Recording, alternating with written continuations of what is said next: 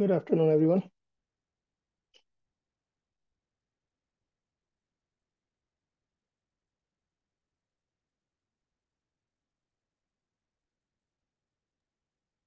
Hello.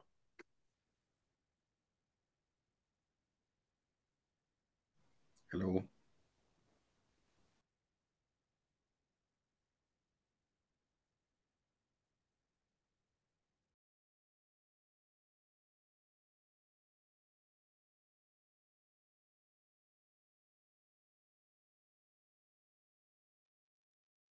Well, can you guys hear me? Yeah, I can hear you.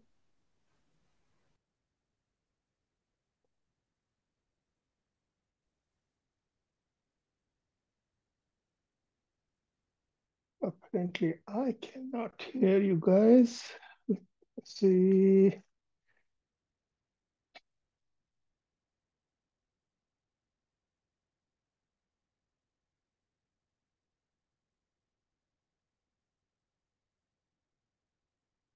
All right, I think I can hear you.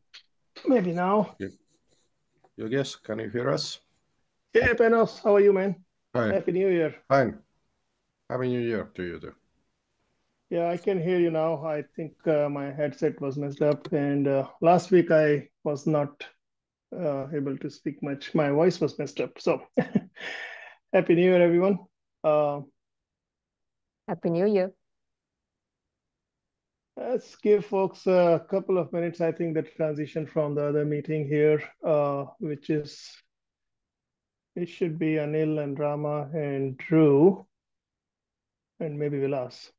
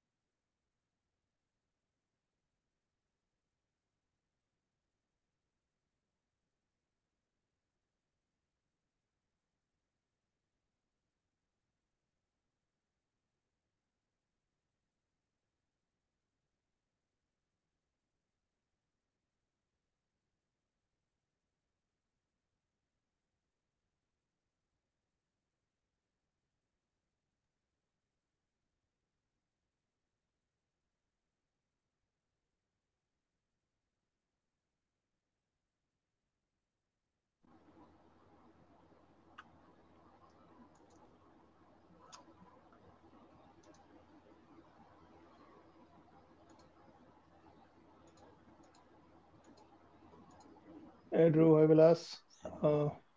Hey, sorry I'm late.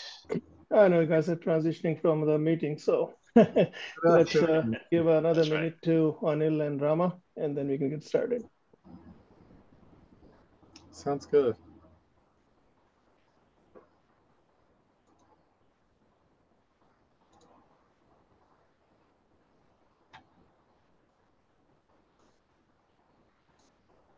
So I think while we are waiting, Drew, I think we want to continue with the spreadsheet today. I think last week we spent much of time on kind of level setting. Yeah. And I sorry about that. I wanted to do it just to catch. I think I felt like there's some folks that were catching up that were gone when we started all this. So thank you for your patience. No, I think it was good. I think it's good to kind of have those kind of alignments, especially since we met after some time. So that's all great.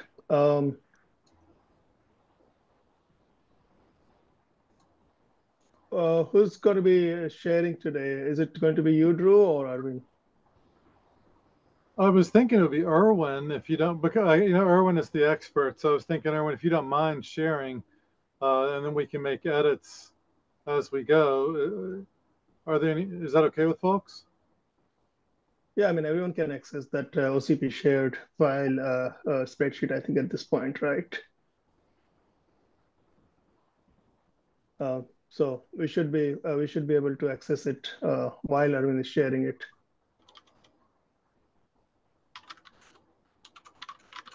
Okay, it Can is you guys see my screen? shared. Yeah.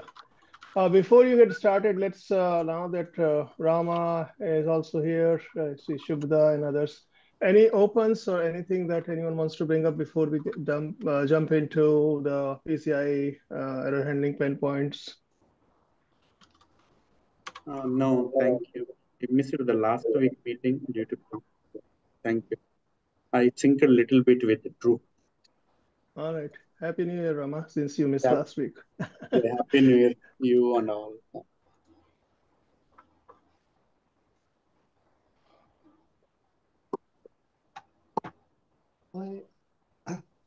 So, I was reminded today that we meet once a week and that there's only 52 weeks in a year. So we need to speed up. And so, yeah, if we wanted to, but we have to go through some things to make sure that we're all on the same page with what the error is. And so, last several meetings, like we've only talked about one error, right? After all these weeks, we only talked about one error. That's the daily protocol error. Yeah, we're But only trying to clean up 10 years of PCIe. So, but what I was thinking was maybe how you have these errors. Are we going serially, or do we have a priority column somewhere? That might be a good exercise to do. yeah, there is, and I think we can organically figure that out a little bit because a lot of it is at the end is kind of the same, and then some of them is I think we could come back and do a presentation of what the solution is because I think it's less controversial and save time versus having a group one. I think I like the priority. I think we should go fatals first, non-fatal correctable. That kind of is. Well, the problem is, like if I have to vote as to where the biggest problems are, I would say URs, and advisory Yeah, non-fatal. probably it's somewhere in between A and F, which is Yeah. neither fatal nor URs and A&F, no. they bite me. Yeah. Yeah, I think surprise link downs also one of the big problems. Yeah. But so yeah, so we're on the edge of about to talk to ANF. It is, I think I talked to several users. It is probably the biggest pain point together. So if we but my suggestion was that we talked to DLP. The DLP error itself isn't that interesting. The DLP was a result of saying jumping boat to talk about ETPC and that to remind people and also to lead to another pain point that when an endpoint sees the DPC, it just sends the error fatal message to root port. And so what I wanted to add, instead of just, I wanted to move a little bit to, instead of just talk about what, we kind of understand what the problem is, let's make sure we capture what the pain point is and what we want to work on, accomplish, I guess for the year. So the proposal, Arwen, let's, I think if we can determine what the settings are that we want for AER initially, that can be kind of a starting point. What do these errors mean, and how do we want to configure, the AER settings in the hierarchy? And then we can start the bridge spec working on improving the telemetry and standardizing how cards behave. But if I have these settings, we can then propose some AER driver changes to the Linux kernel that we're about to bring to this group. And we can incorporate your settings into those drivers. Yeah. Let's see. So It almost sounds like we should just talk about advising on fatal. yeah, but well, hang on. I just want to make sure I understood what Drew was proposing. Because what I heard was he wants to essentially define the settings that we would use today without any changes?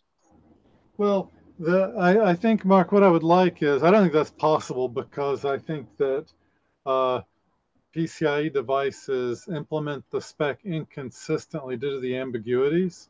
So in the short term, we should say, here's how we should nominally set things up most of the time. And then what Google's proposing is an AER driver that enforces those settings, but also allows hot patching the OS so that if we find a device where the settings aren't right, we can easily alter them for a particular device that behaves out of our desired behavior. And once we know what we want, then what we can do is start writing a PCIe bridge spec that specifies how we want things to behave, and we can make our settings normative. Yeah, just to add to what is discussed and to level set what the process for this particular piece of pain point handling, I think we all should agree upon is that we are bringing together all our pain points in PCIe. We are listing them out. We are working together on defining what could be a good configuration for different modes of handling, for maybe different for firmware first or OS native or out of band. And then we are agreeing upon what changes we want to bring out or request in various specs, which could be PCI spec, which could be ACPI, which could be something else, I do not know. So that's kind of the process we want to go through. Do we all agree on that? Sounds good to me. Yeah, if there are any oppositions to that or modifications in the process, let's discuss it now. Yeah, so yes, I don't think I'm opposed. I would just say, I think I would be shocked if the baseline is different between the three modes you described, right? I think we have three, entities here that want to run in different, handling configurations. But ultimately, I think the base should be the same. I don't see that there would be any difference. At least I hope there wouldn't. I think right now cards are kind of inconsistent, and we have to do funky things for certain cards. But I'm with you, Mark. I'm hoping that that as we nail this, we can make it pretty consistent. I'm with you. And ultimately, look, we know there's always going to be outliers, and I would prefer not to have them in the baseline. The Exactly. idea is, Yeah. just define the baseline, and then we can say, look, sometimes there's cards that misbehave, and at that point we can maybe have some inclusion of how we deal with some of those other cards. But if we just focus on the baseline itself, I'm I honestly think we could all agree. Yeah, I hope that too, Mark. Totally with you on that.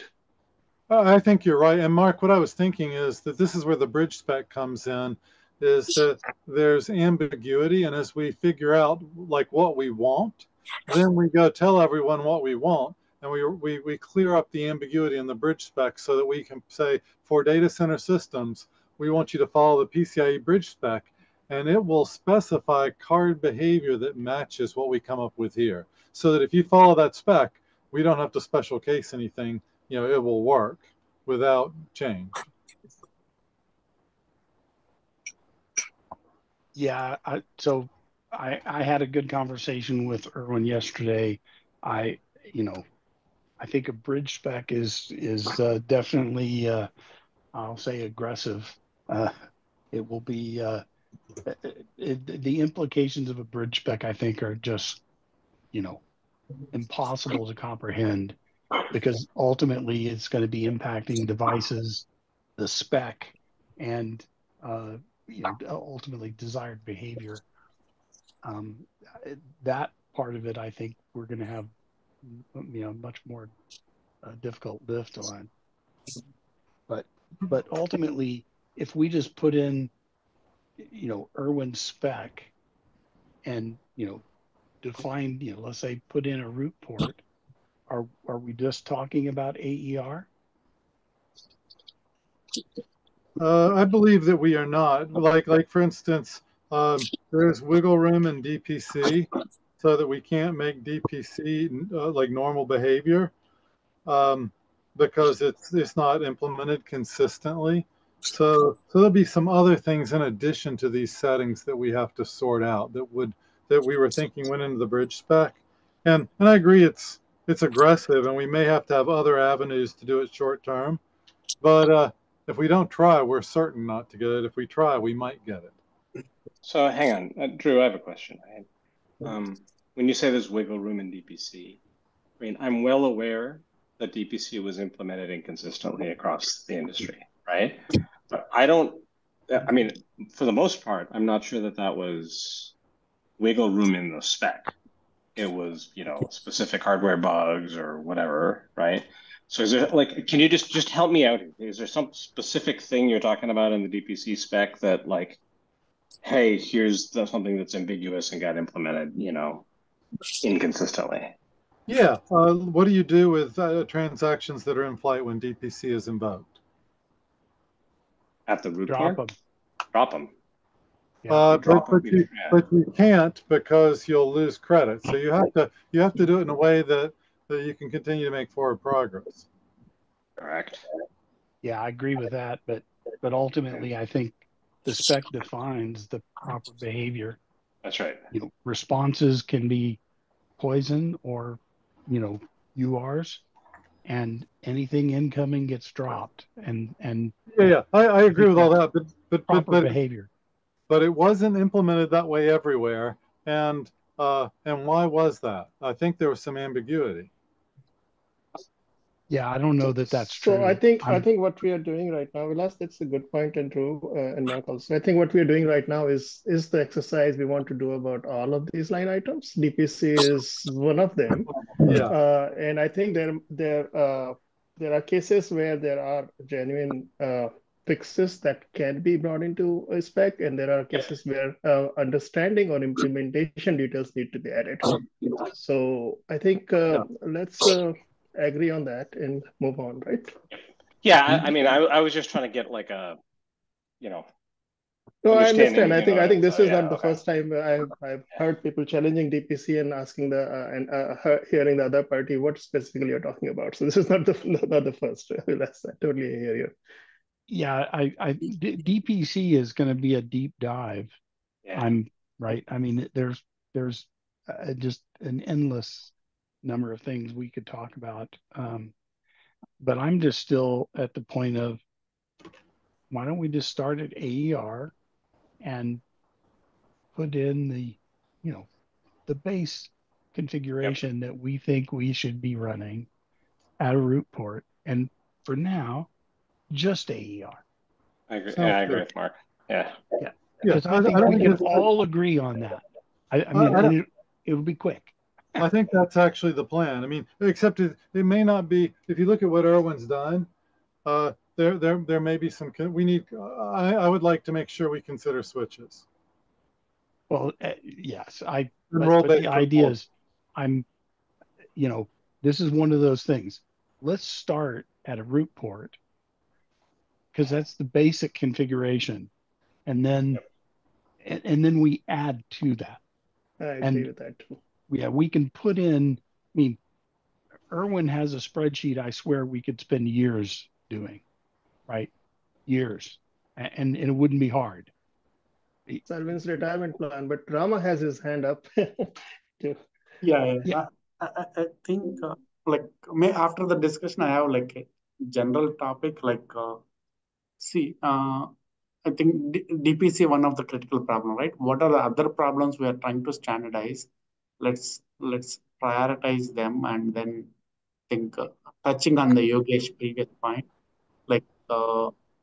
then maybe we can have a small one or two members to drive that sub failures and come back and present. That way you can get faster. Yeah. So So Rama, that is, I think, is exactly what I was getting ready to say. Yeah. That I think we're going to have to look at Irwin's spreadsheet, pick off, essentially identify each of the individual items that needs discussion, Yeah. and then prioritize them so we, decide essentially how to build on, on what we've already done. Yeah. DPC, I can tell you that I would, it's Yeah. one of those topics. It's going to be months. Months. I agree. Months. Yeah. And the, for example, DPC, like somebody like taking responsibility, 1 or 2 engineers, they should be like, they come up with a list of things. Hey, these are the existing gaps in the existing standard. These are the top 3 or 4 things to address, right? That kind of list we should come up, then try to work Yeah, on I solution. think that's a good way to attack it. Let's gather pen points on that. Do we want to start spending some time prioritizing, or do you want to go from top of the list and say, okay, this is not important? How do you want to go about this today? I would suggest just start at the top. Let's go down. Let's see how it goes. Yes. Okay. Then. Yeah, we need to make progress on the sheet. So I agree with Yep. Yoss. And to Mark's point, let's just focus on column H, right? Column H, root port. Okay, so column H was, to recap, like for instance, when we talk about DLP errors, we said, hey, DPC it via uncorrectable error. Oh, I'm sorry. Can you, Yogesh or whoever's sharing, can we see B through E as well? Because I think there's yeah, here we go. Okay, sorry. Thanks. Yeah, no problem.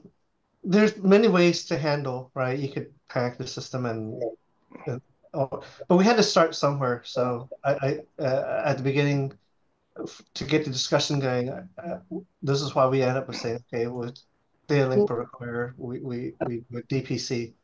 And Erwin, since DPC is not universally usable, can we have like a if DPC works answer and a if DPC isn't working answer?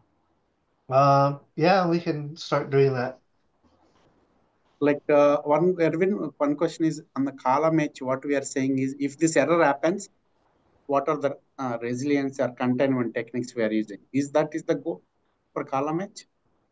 What is the goal for column H? Let me see. I think it says suggested hardware behavior when detected by, and if it is detected by root port, what's the behavior? Okay. Suggested hardware behavior. This desired behavior is what I thought it was, but yeah. Yeah, I forgot we had a title. Suggested hardware behavior when detected by different. So Drew, I don't know if I fully understand when you said DPC works and DPC doesn't work. What you're trying to say, enabled, or you're trying to say it's enabled but it has no impact on this particular let's say if class of error? DPC, how about this? If DPC can be enabled, we use DPC. If DPC for some reason cannot be enabled, here's what we should do.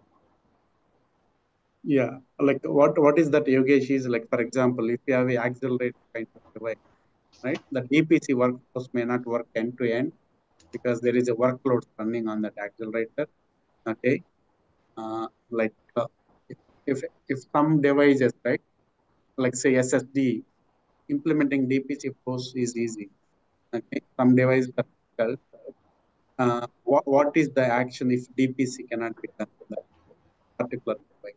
I know we are talking about root port here, but depends on what is connected to the root port. I'm sorry, Rama, but is it me or is Rama breaking up?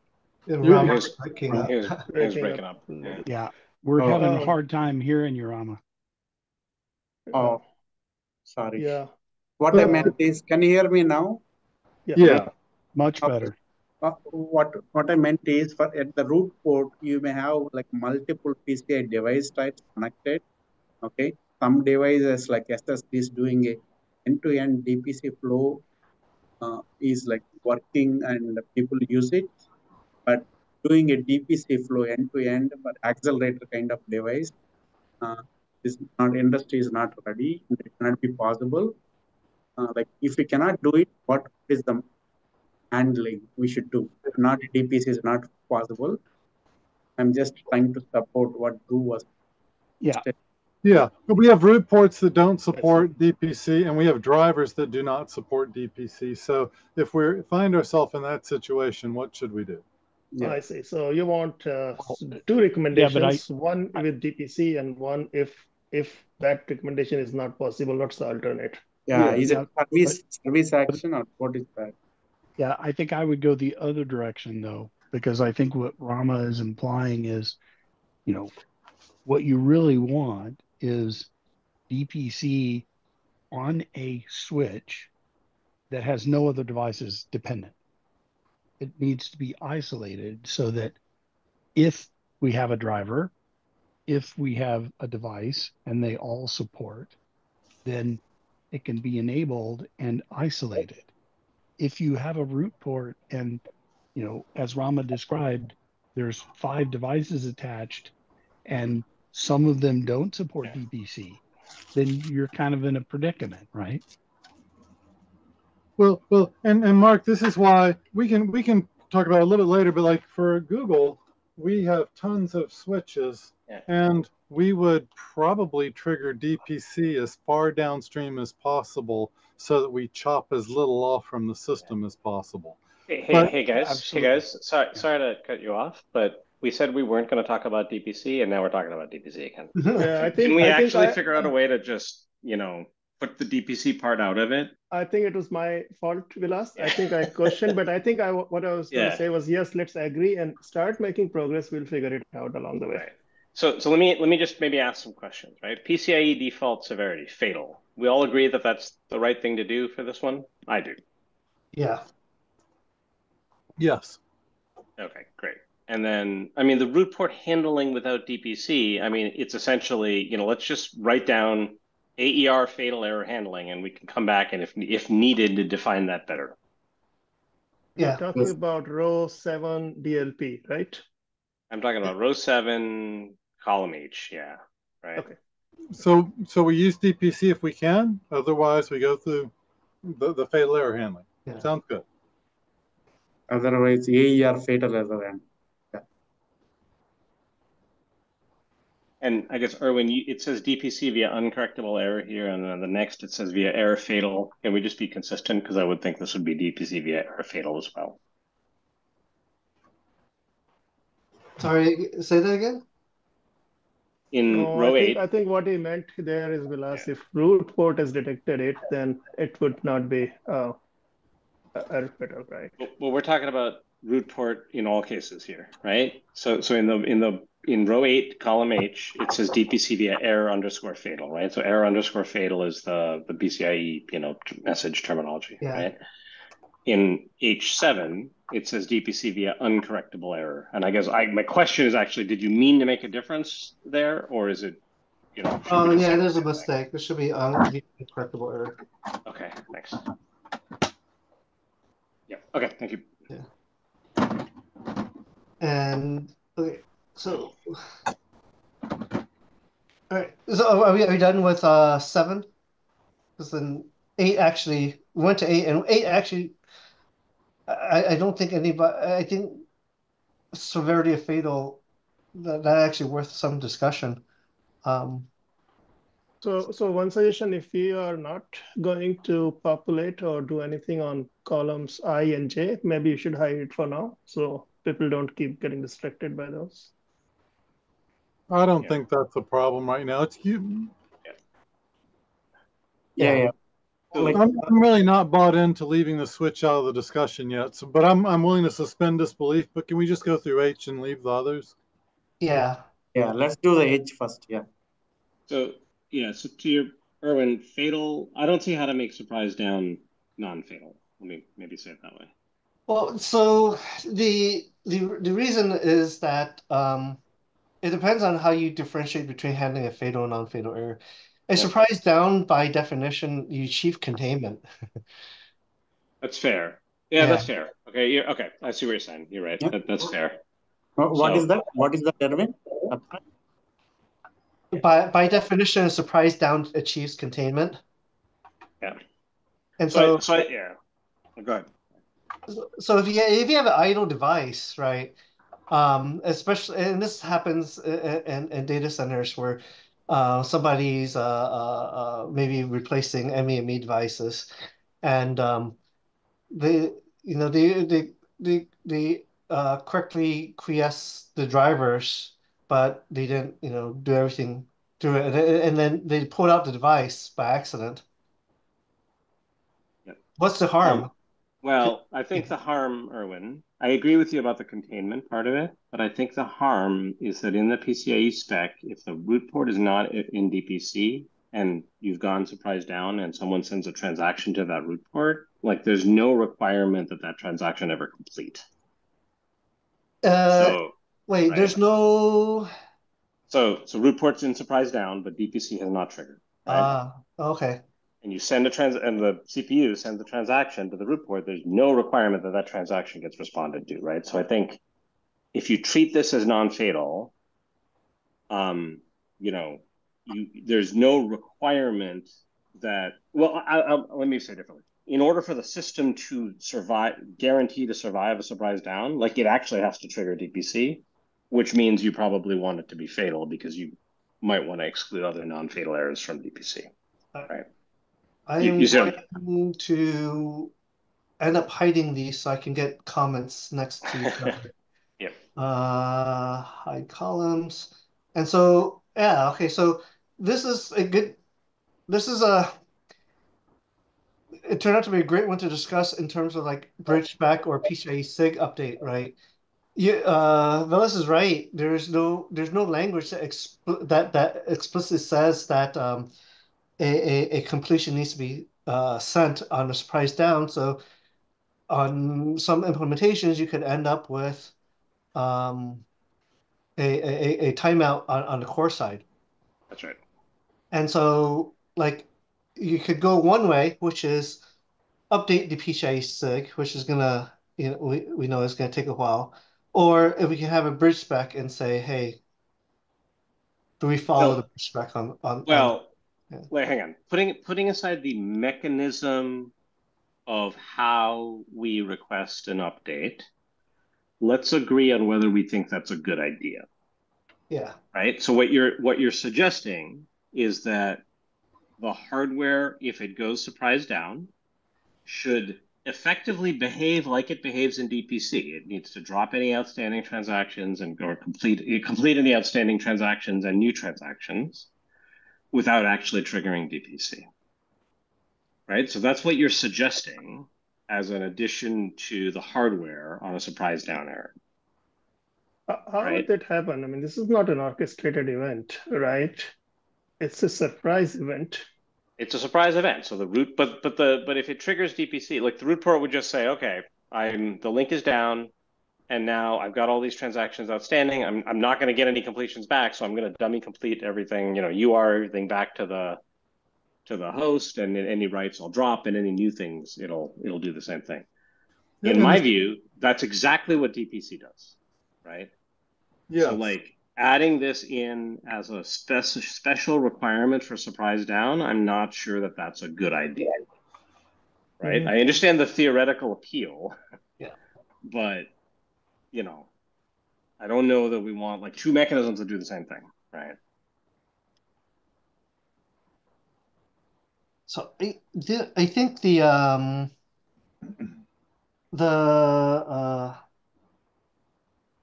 we'll rat hole into another discussion on PCI Express hot plug. Yep. And then I have to look at the spec, but it had always bothered me. I think it had some language like you don't enable DPC with hot plug. Well, with what's the word? Surprise room. The hell? What's the hot plug surprise? Right? Yeah. DPC and hot plug surprise are mutually exclusive. Yeah. Yep. Yeah. Which, with this particular bit, well, no. So very specifically, the hot plug surprise, like if you get a surprise down error, the hot plug surprise mechanism doesn't trigger. Yeah. That language is in there. Okay. Yeah, I don't remember that clearly, It's but a if it's recommendation. It's a payload, strong yeah. recommendation to not write that. That's the language. Yeah. I believe it's a recommendation to not enable both. It's a Right. requirement that if a surprise down error occurs, the hot plug surprise mechanism does not trigger. Okay. Right. Yep. Okay. So yes, right. But I guess my point, like the point of all what I was trying to say, right, is all of that leads me to say that surprise down should be fatal such that you can invoke DPC on it, right?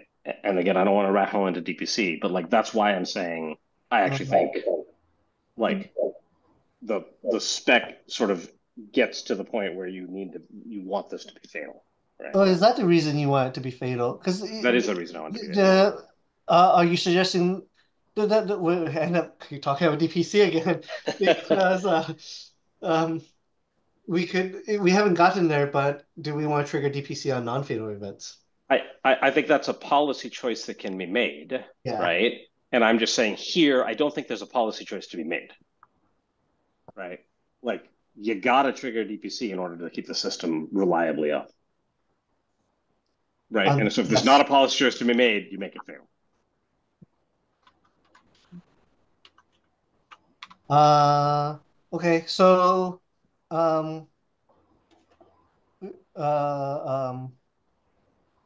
we talked about this, so DPC with uncorrectable error, otherwise fatal error handling.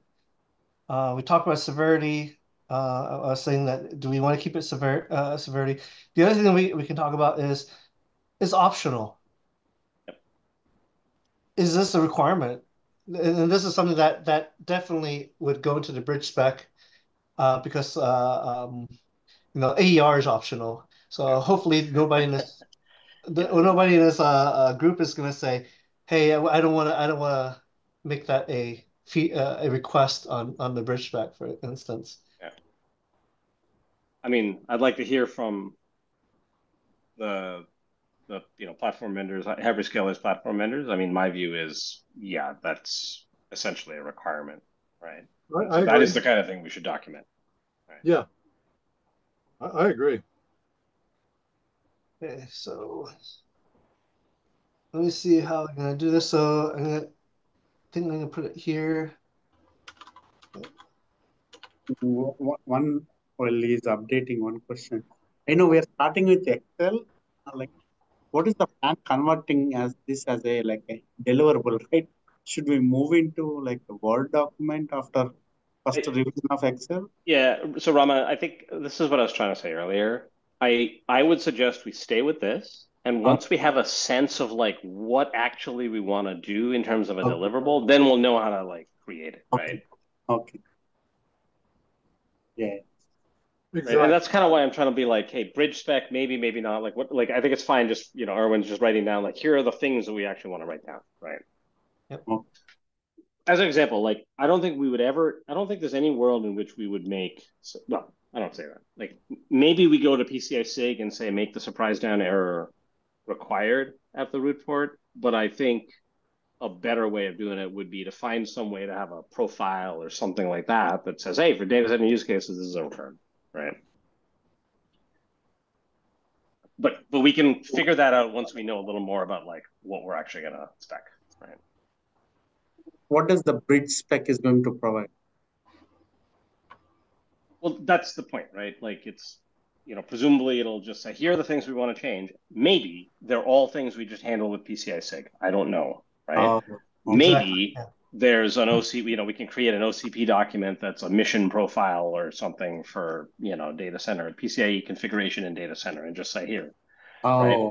But like, just like for now, let's just note down the things we actually want to put in it and then we can figure that out, right? And Mama, I'm 90% sure we need something that says here's what we want from PCI in the data center.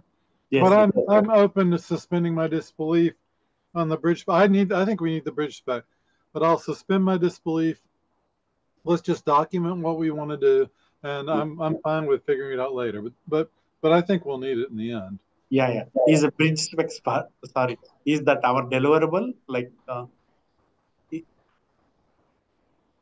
it will be something we contribute to. We will contribute. Yeah, most likely yes, Rama. Most likely yes. But let's wait maybe another couple of meetings before we jump to that conclusion. Okay, and I added that otherwise fatal error handling, and especially with this comment about how they can end up with a core timeout. I don't know how to put that in here, but for instance, the current Linux, one of the things that we really want to work on is updating the Linux driver. The Linux driver right now sees a fatal error. Actually, for any fatal or non-fatal, what we'll try to do is quote unquote recover, which is basically by issuing FLR, which is really not going to help on a surprise down, and then continue on. No ifs, no buts, just continue on. So even if FLR failed or FLR doesn't make sense, it will still continue. So the system will stay up. The system may stay up. Well, it'll stay up until another error comes in and then bring the system hard down. Well, no. I mean, sorry. Are you saying if DPC is triggered or if DPC is not triggered, it'll continue? Well, Either way, right? On DPC triggering, we won't see it. It will look like a correctable error to Linux. So without DPC, I was talking about the otherwise fatal error handling. And all I'm saying is in that case, there's a risk of a hang, right? Yeah. Yep. Well, that's actually not the biggest risk. The risk is that the system actually continues and stays up, and you don't know what the driver is doing at that point. That's fair. That's the second risk. You're right. Okay, I see what you're saying. Yeah, that's a good point. Okay, so I mean, what you're saying is, hey, Linux could be optimized to have special handling for a surprise down. Like, don't try and keep the device up. Yeah, so right now Linux handles errors in 3 big buckets: correctable, non-fatal, and fair. Actually, 2 big buckets: correctable and uncorrectable.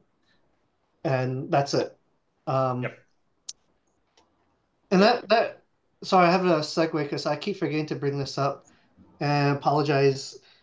So around the same time we started just talking about this, Drew, a group of engineers in Intel decided to go and try to update Linux driver to handle advisory non-fatal correctly.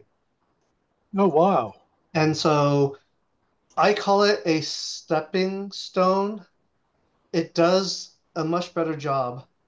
It does with what the spec has today. So to give everybody background, on advisory non-fatal error, uncorrectable error get reported as a correctable error. And on Linux, the error handling is I see a correctable error. I will look at the correctable error status. I will clear the advisory non-fatal error. Period. It does not look or clear the uncorrectable error status at all. And so that we're trying to fix. Code review is over the break kind of ramped up, so we may see some patch review requests on the Linux forums soon. When that happens, could you let us know here? Yeah, definitely. And Erwin, that's because Linux sees the core error received bit set and it doesn't see the uncore error received bit set, and so it only goes and looks at the corrected error status register, right? Right, because I think the person who wrote it didn't quite understand advisory non-fatal was supposed to look at the uncorrectable error status. I don't blame them, but okay, yeah, I got it. Yeah. Yep. Okay. Yeah, I understand. Thanks. Yeah. Can we? Yeah, but hang can on. we get the list of like improvement plan? Like right. So Erwin, I think one thing we should jot down somewhere here. I mean, one thing we just talked about was one suggestion is, hey, add some special surprise down handling to the operating system so it doesn't try and, Yeah, Right. that's what I'm saying. I didn't know how to. I don't know if I create another column because this is Linux Just specific, right? just add to the first column in a different color than which spec. Just another recommendation there, right? Yep. Oh, I see. Okay. Yep. And I'm gonna make it kind of generic. Yep. Improve because the it is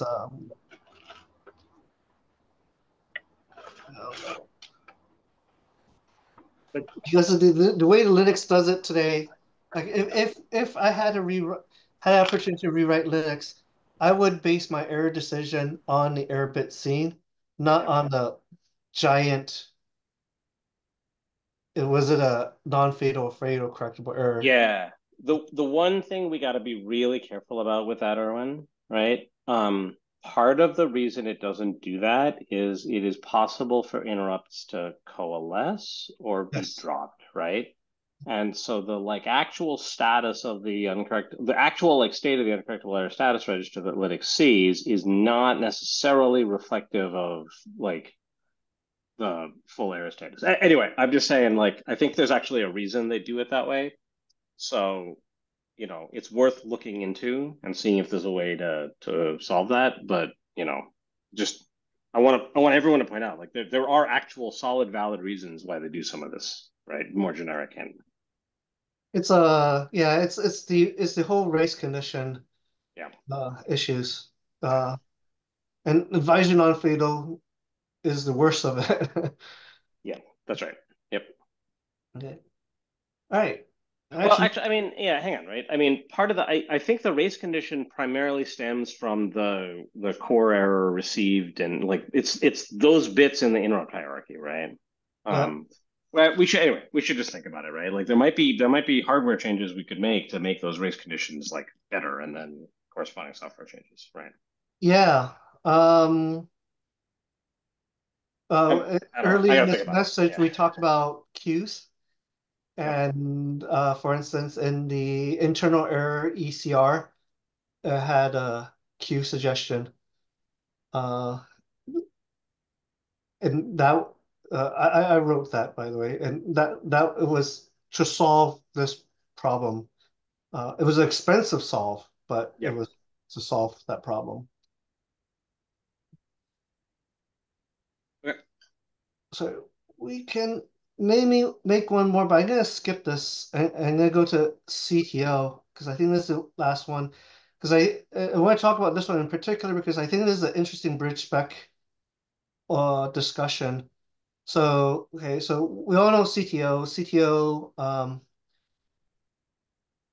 no is completion timeout on a non-posted request.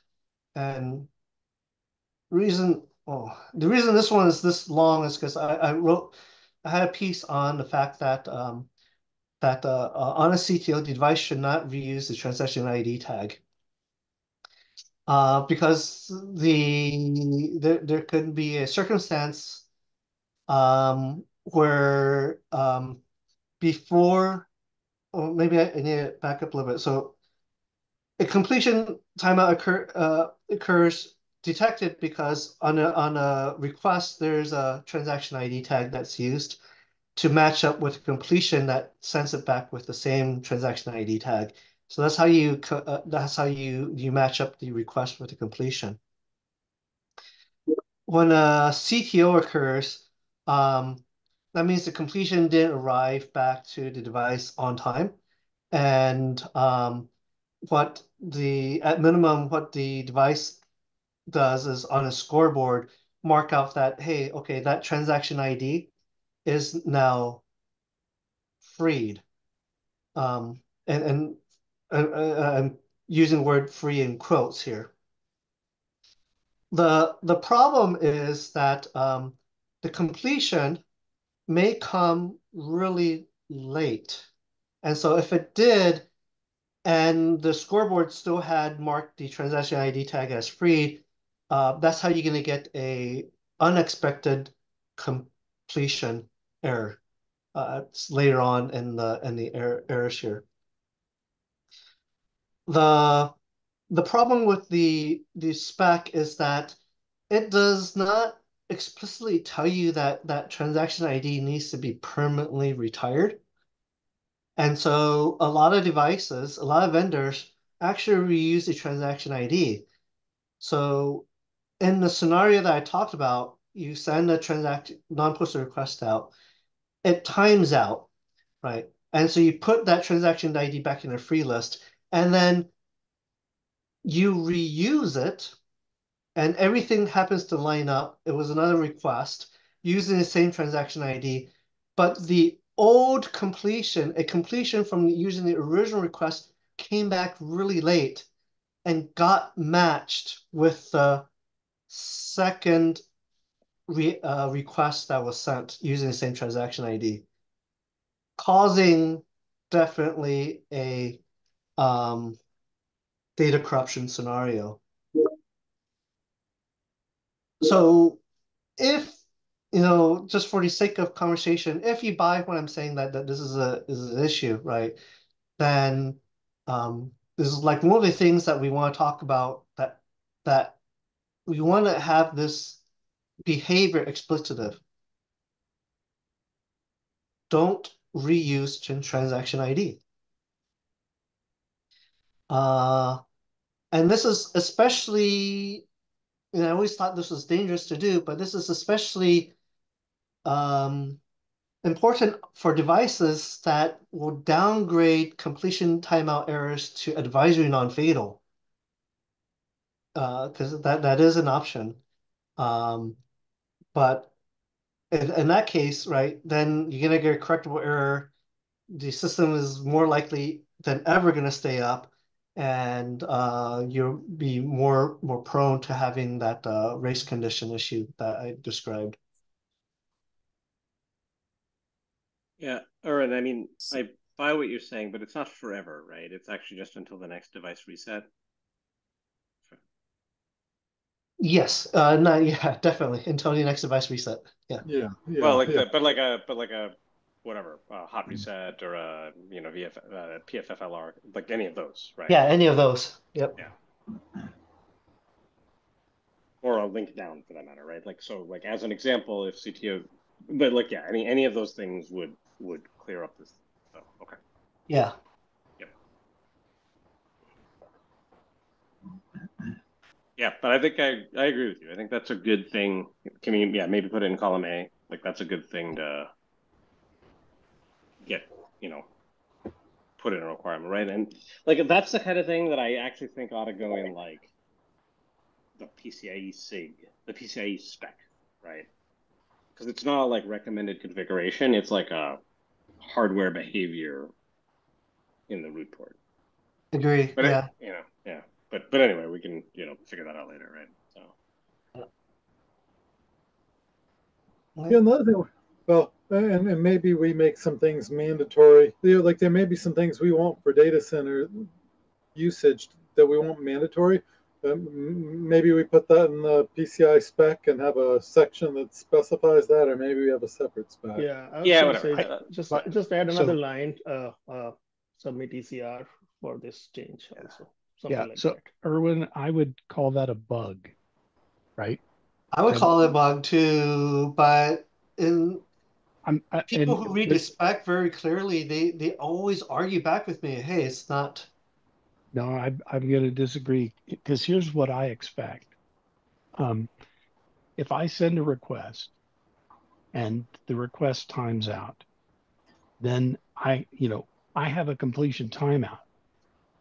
Now, if the request then arrives later, right, and as you described, it's basically arriving after the device has timed out the request, then it's an unexpected completion, and it has to be, right?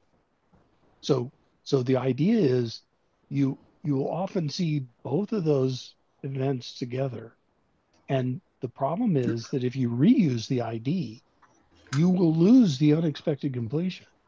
There won't be a report of the fact that you received the completion, because you're reusing the ID. So that's to me, that's what makes it a bug and a spec violation. Yeah, but it actually risks data corruption, Yes. right? Yeah, no doubt.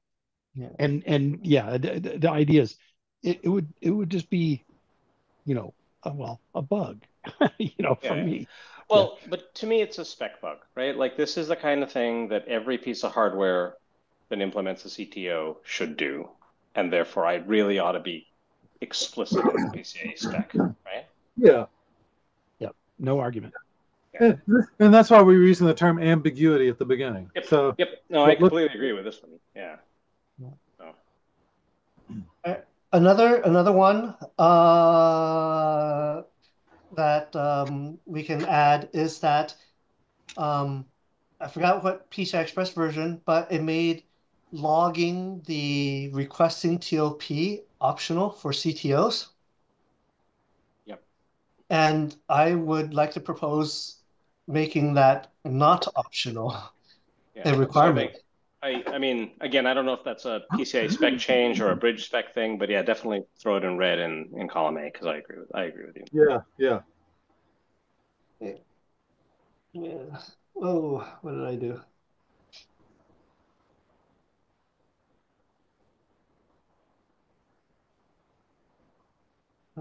TOP header required.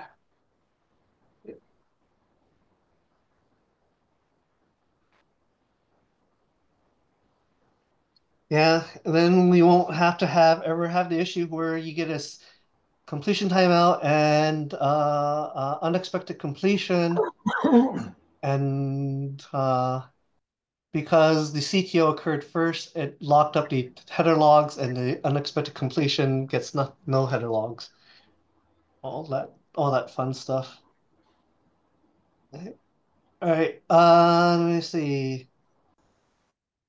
Is this correctable? And I was saying in this one we have to talk about because it can be downgraded. Erwin, Yes.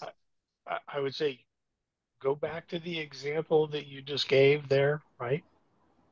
If I have a CTO and an unexpected completion, which header log do I want? You want the CTO. The CTO and the unexpected completion are essentially one and the same, are they not? One would be a completion. Yeah, but the problem is the unexpected completion. The root port doesn't have all the information it needs, right? No, but it needs. So the idea is, I this is one of those things where I would almost want to have the unexpected completion No, because when I see that, if I have the header, I will know what the request was, and I will know that it timed out, whatever timer that device is using, and ultimately, can I get that from the CTO? you actually got that backwards, Mark. On a unexpected completion, the completion TLP is logged, and that really doesn't tell you any information except the tag ID. What you Oh, really no, is it should show me the address. no, not a completion. Yeah, that's right. Yeah, Yeah, no, then it's that's what I'm saying. useless. Yeah. The Yeah, the it's U port useless. the root port doesn't have that information, right? So yeah, you want the CTO. The CTO will have the address, but That's right. Yeah. but ultimately you won't know that there was actually a timeout on the request unless you see the unexpected completion that matches the CTO. Well, in my dreams, the hardware would remember that this was something that previously timed out and said, "Hey, I finally got the answer." Well, hold on, Mark. I'm not following you, right? The CTO says that there was a timeout. The unexpected completion will additionally tell you whether the completion eventually came back or not. But that's Right. all that unexpected completion tells you, right? That's right. But the idea is if I see those two together, Yeah. then what it implies is that, essentially the CTO timed out against the device's timer. That's Yes. right. But I think the header log wants to be with the CTO, like for the case, for debugging purposes, and then you get a second error that says unexpected completion, right? Yeah, agreed. But if you got Point the well header made. for both of them, couldn't you say, "Oh, I got this unexpected completion," but I recognize the transaction ID is that one that timed out? Well, because you can only log one header without unless you end up implementing queues. You Oh, I only see. I'm need thinking logging one. and clearing because it came back later. But you're right. You're right. I see your point. Yeah, we get one shot, and so we just need to make sure that whatever we log in the one shot is the one we care about. Yeah, I'm with you. I'm with you. Thanks. Right. Yeah. All right. Any thoughts on